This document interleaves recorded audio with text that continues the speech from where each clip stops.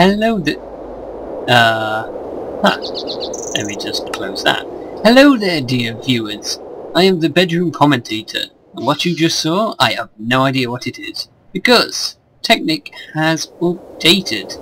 I said Technic, I do mean Tekkit. Now, instantly, this is what I'm covering, because we have lost some mods, unfortunately. I know it's sad, but we have gained others.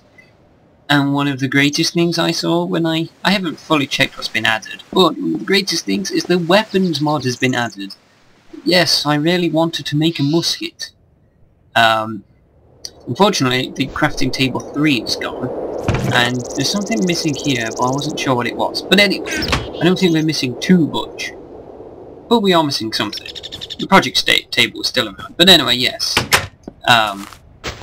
I'm sure there's a lot more things that have been added, but I'm really happy to hear that the weapons mod has been introduced yet again.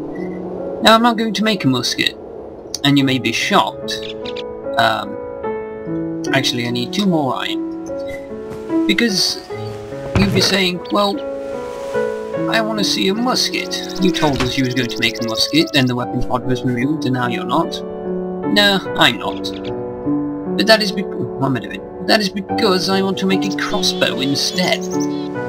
Because, and the only reason really is, I can make more crossbow bolts than I can musket balls. Musket balls require paper. In fact, I could just show you. There we go. A musket ball requires 1 iron, 1 gunpowder, and 1 paper. Okay, so look at the EMC, look at the EMC, look at the EMC, and you get 8, okay. But, what does a crossbow bolt require? Well, as you just saw, 1 iron, 1 feather. Much more cheap, and I'm not sure if I can use a mini condenser. You'll have to forgive me, I have a crap ton of... No, you can't use the mini condenser. I have a crap ton of lily pads. There is a reason for that. And we'll get to that in a minute, but I want to test out this crossbow, see how it fires. So I've loaded it, now what do I... Ooh, got some recoil. From what I can tell, it doesn't have a durability. It seems to be infinite. Let's close this now. So it doesn't have a durability, but you do have to reload it after every shot. What's its accuracy like? Let's try and shoot that square. And it doesn't seem to have much drop. So it's not affected by gravity so much, and I'm sure it's much stronger, and it has infinite health. Very good. Oh good, the steel plant still works. Very good. I was afraid that might have broken. Oh, also, the windows are now fully clear. I don't know if that was in last episode. Oh, yes, that brings me to an important point. Unfortunately, ever so unfortunately, well, it's been a while since I recorded last episode, and the only episode I recorded since then and now, I kind of deleted.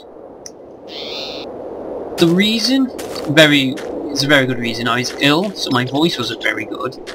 Plus, there was just, like, weird errors all the way through the video. It wasn't good, so I deleted it. And it says, explain cactuses and recall what happened. Now, I kind of know what I meant, but at the same time, I have no idea what I meant. By recall cactuses, I mean I built an automated cactus farm. It was only 1 level back then, but I've had 2 levels since then, so, like I said, because I deleted the episodes, you've not seen any of this. I also built a sugarcane farm. But what the other thing was talking about, I don't know. I can't recall what happened. So yeah, I built 1 level of a cactus farm, and then I built 2 levels on top of it. And there was some piping underneath, obsidian transport pipes. Actually, did I show this off last episode? I think I may have. Nick may be getting confused, but the obsidian transport pipes suck in items. Yes, I do think I showed this off. Because these drop down to the obsidian transport pipes. Basically, if a cactus falls in the water anywhere, it will fall into the water below. Now, I do believe there is a great... Oops. Yes, there it is. A grate works in pretty much the same way a sign would work in terms of controlling water. Water will flow over it and items will fall through it. Well, I had signs, so I might as well use signs. But that's enough of the cactus farm. It's basically just been very slowly generating cactus farming. Main purpose is pipe waterproof, secondary purpose is EMC, I guess, if I ever needed it. And don't worry, I'm not going to leave it out like that. I know it looks very ugly. I am going to build a building around it. But nevertheless. Okay. What else? Red wheat plus issues, cacti and sugarcane farm, water pump. Oh yes, the water pump. Let me just set it to day. I know this is technically... Oh, I can't. Can I change it to day? No. Darn. I was going to do it for demonstration purposes, but it looks like I'm going to have to go sleep. I'm sorry about that. Seems I can't seem to change the time of day anymore. Very strange. Oh dear. I don't know what that Oh, 8 what? Now they're there. Well, I might as well just sleep now, anyway. I don't know what happened when I pressed F9 to start fraps. A menu popped up and I can't check it out because it will stop fraps, so... I'll just go with it. Okay, so yeah, I changed the water plant. And I encased it because I didn't want it to get destroyed. Now, I've got big plans for this place. First of all, I want to stop using fuel in these engines. Second of all, I want to expand it. Let me show you something first. You may be seeing this above the things and questioning what on earth are they? Well, they are to control overflow or wasted water. Whenever these things are full and not generating power, water would come in and go into them and still be wasted. I wouldn't generate power, but water would be lost.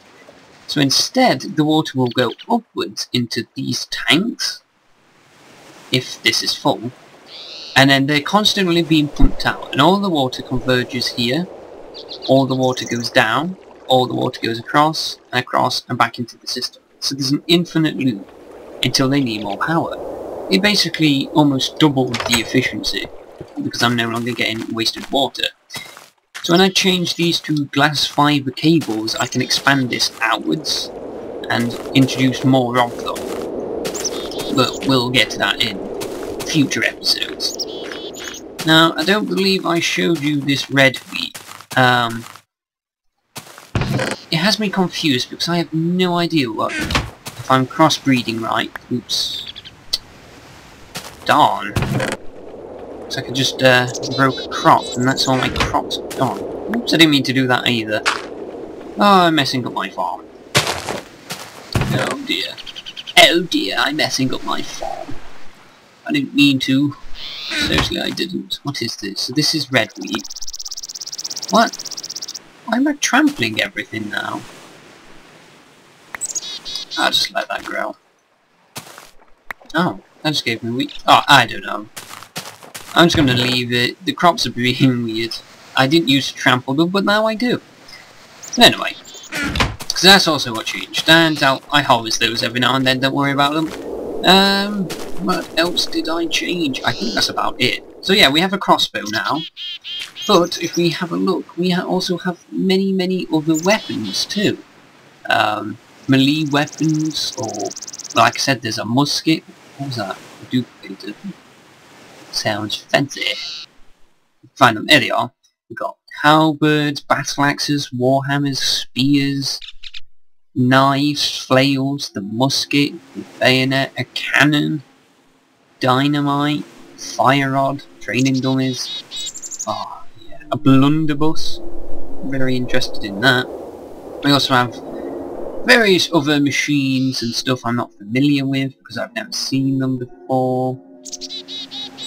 Various sensor modules and stuff, and of course these are not updated to the texture pack, and there is no update currently at the time of this recording. So, that is unfortunate, but you'll just have to bear with it until it updates.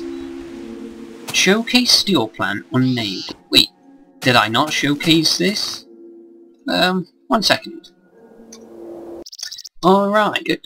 If I did not show you this machine I've got built, I'm sure I did. I'll have to check a previous recording after this episode. If I haven't shown you this, I will quickly run over it now and check it later. So I need to replace this with an advanced wooden transport pipe, which is a normal wooden transport pipe, but you put a redstone on top. I'm going to insert that in. So what does this do, you may ask? Well, I had a problem, and like I said, if I've not gone over this, don't worry, I will re-go over it. But right now I'm just going to go quickly over it, in case I've already gone over what this is in previous episodes. In fact, 1 second again. Well, it turns out I did not showcase this. Okay, let's get to it. In the last 5 minutes of this episode, I guess I'll have to do that.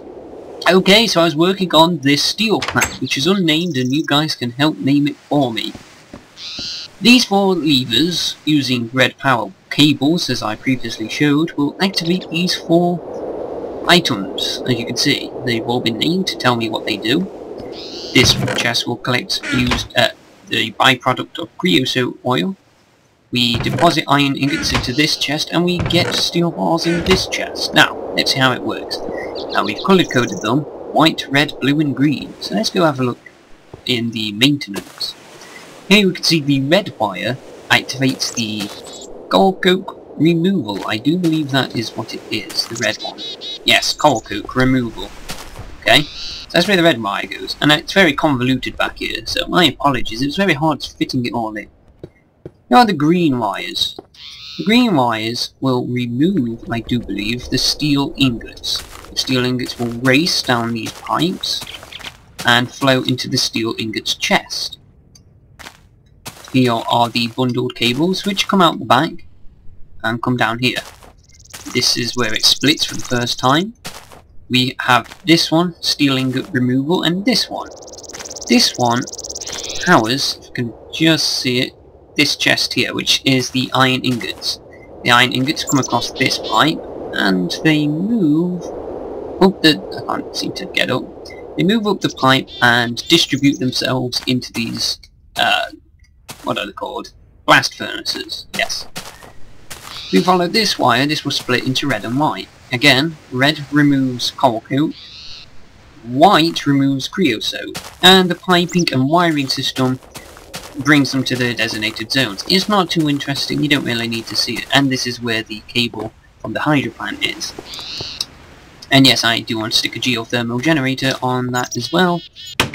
And I also want to use Buildcraft to generate power. Low voltage power, because high voltage power is just going to require coal, and where's the point in that? So anyway, yeah, so I was having an issue. There's no real way of showing you this, but when I removed steel from the chest in the pipe, they wasn't distributing themselves evenly across these 4. This is how I ended last episode. Look, 25, 6, 9, 12. Obviously this isn't right, so